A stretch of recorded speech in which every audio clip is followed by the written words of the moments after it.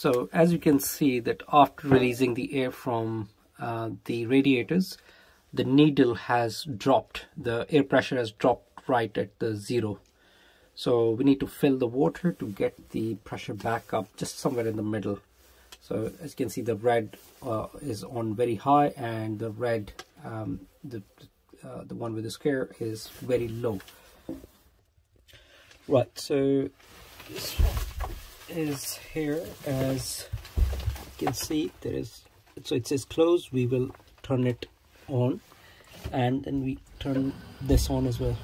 So as you can hear from the noise, the water is being filled into the boiler to fill that gap that was created by the air in the radiator. Yeah, so you can see it here. The needle is going up, and we will just stop it there. Okay, that's it.